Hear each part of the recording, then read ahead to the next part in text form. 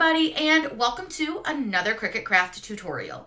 Today's video is going to be a pretty quick and short one just to show you guys how to do some fixes with Cricut Design Space. They've done some updates recently and they're not all great. It happens, but I'm going to show you a couple ways that you can help your Cricut Design Space run and work better for you.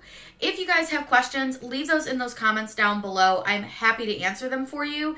Make sure you subscribe to my YouTube channel here and hit that bell icon. That will let you know when I post a new video. And make sure that you sign up for my newsletter at my website. Totally free to sign up, and I would love to have you there. It's just going to let you know all the fun things that we're doing. If we do any exclusive mystery boxes or sales, they'll be sent through the emails as well for you guys. So let's get started. I'm going to show you guys a few of the ways I have found to help Design Space run better. What you can do is go to your files. So you want to open up a folder. And if you go to the C drive, so you can just go to this PC and go to your Windows C drive. And all you need to do is go to Users, find yourself on here. You may have a strange name. And then open Cricut Design Space. Open your local data folder and then just delete these two files.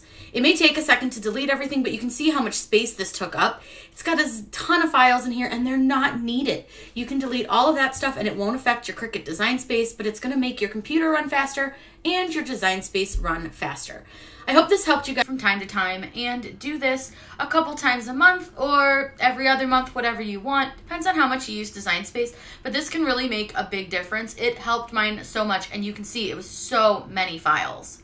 Did you know that your computer actually stores all of your updates for Cricut Design Space? So what you're going to do is go to your Windows C drive, go to Users, and find yourself on here. And then you'll see right here you have the Cricut Design Space folder. Click that. If you go to the update folder, you will see all the updates from when you started updating on the current PC that you are on.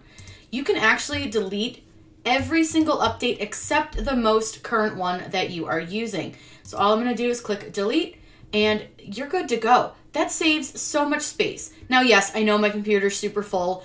I do a lot of videos. I'm sorry. Don't worry. I'm working on merging them. Another troubleshooting thing that you can do with Cricut is to go into your Cricut Design Space, and you can do this from either a new project or right from the home screen. Just go to these three lines right here at the upper left hand corner. You're going to go down to where it says Settings, and it's going to open our Cricut Design Space settings. This is where you can change your grid options, your units, how you save for offline use, but also they've added this canvas style.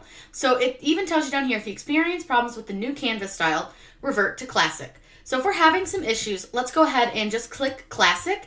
And what it's going to do is it's going to change us back to the original Cricut Classic. And you can do pretty much everything on here. You should have no problems using it. It can cut, it can write, it can do all of the things, but you can do that right here from the Classic mode. So it's kind of a way that if you're having some issues, you can try doing that on top of some of the other tips I've given you. I hope this quick troubleshooting video helped you guys out. Some of these will work on Mac, and for sure the changing to classic mode will work on your Mac computer.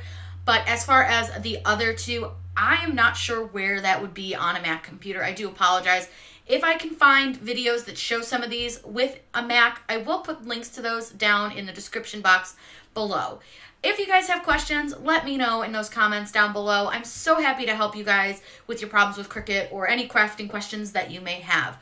If you guys have not yet, please subscribe to my channel. Just hit that big red subscribe button. It is totally free to subscribe, and I would love to have you as part of my crafty family here on YouTube.